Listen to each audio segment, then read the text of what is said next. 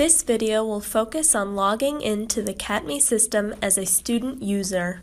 When your instructor first creates your account, you will receive this email message from CATME with instructions and a link to create your own password. Go to catme.org to log in. Here you will enter in the email provided to you by your institution and the password you created. If you cannot remember your password, select the Forgot Your Password button. On the Forgot Password page, enter in the email address provided to you by your institution and click Submit.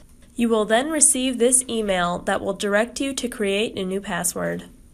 This process will also allow you to set your password for the first time. Once you know your email and password, you can now log into catme.org to access your account.